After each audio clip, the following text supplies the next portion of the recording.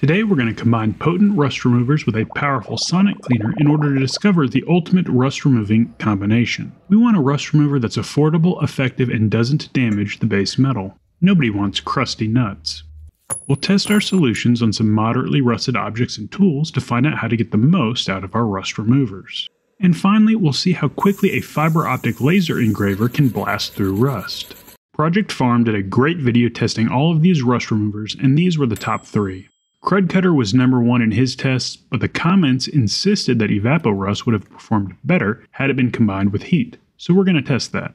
We'll start with some controlled tests on artificially rusted nuts to get an idea of each rust remover's baseline performance. I'm stripping the zinc coatings off the nuts with concentrated vinegar and applying a homemade rust accelerator.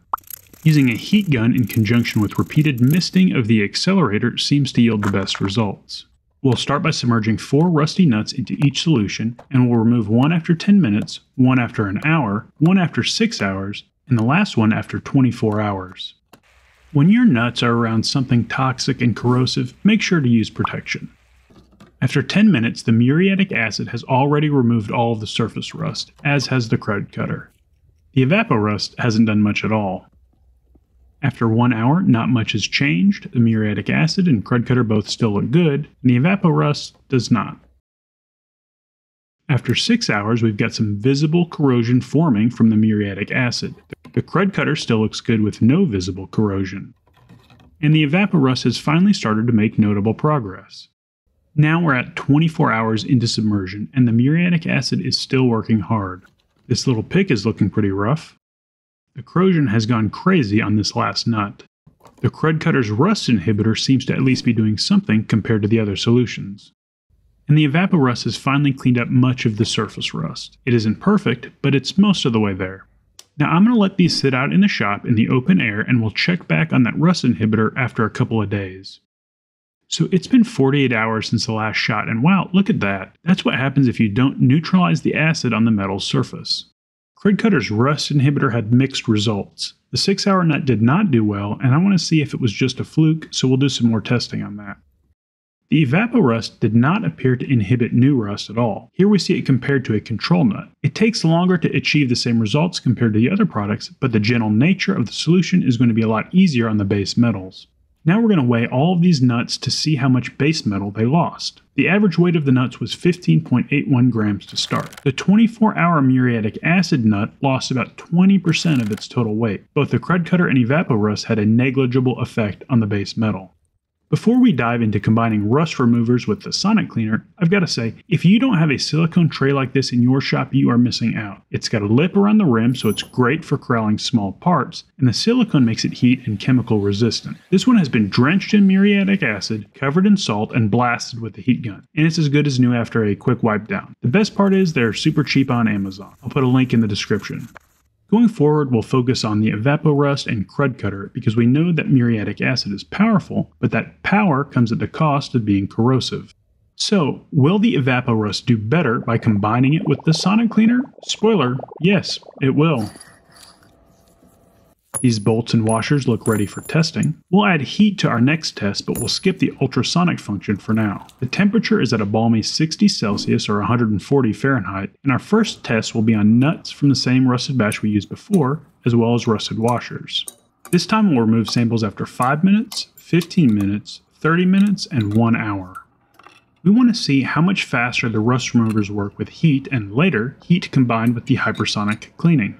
Here's what we have after 5 minutes, with Krud Kutter on the left and Evapo-Rust on the right. With just heat, the Krud Kutter still beats the Evapo-Rust, but the Evapo-Rust performed much better than it did in the submersion test without heat. Now we'll zip through this. Here's 15 minutes, and now 30 minutes, and finally after an hour in the heated solution. Evapo-Rust performed as well in 15 minutes in the heated solution as it did in 24 hours without heat. The 30-minute and 1 hour nuts performed better still. And every Krud Kutter sample looks great. The Evapo-Rust on the left is what it looks like after being heated for an hour, and the stuff on the right is brand new that we'll use for the sonic cleaning.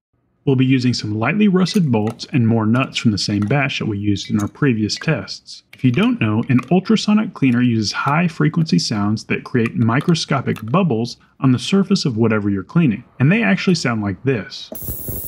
I've muted the high-pitched shrieking sound and we'll listen to bubbles instead. Their effectiveness is matched only by their annoyingness.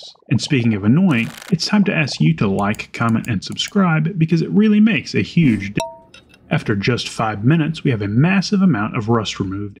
Just a reminder, here's what those bolts looked like 5 minutes ago, and here's what they look like after 15 minutes in the ultrasonic cleaner.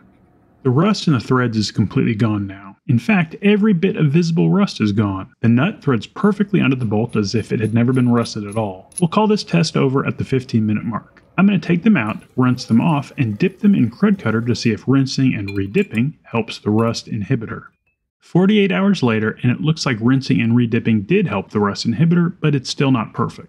Krud Kutter is on the left and Evapo-Rust on the right. On the bottom are the original samples from our submersion tests that had been rusting for about 4 days. I did dip everything from the sonic cleaning test in the Krud Kutter, including the Evapo-Rust. Here's a side-by-side comparison. A zinc-coated nut, a rusty nut, the Krud Kutter nut, and finally the Evapo-Rust nut. Now let's see if the Evapo-Rust can handle something more challenging. This was a test piece for my screw and bolt extractor video last Christmas, and it's been sitting here rusting ever since. We'll give it 15 minutes in the ultrasonic cleaner with the same Evapo-Rust that I used on that drill chuck you saw earlier. Evapo-Rust is reusable, so you can just bottle it up and use it again. That metal looks incredible. The gunk here at the top is epoxy that I spilled on it a couple months back. The threads cleaned up enough to work again, although they do have some discoloration.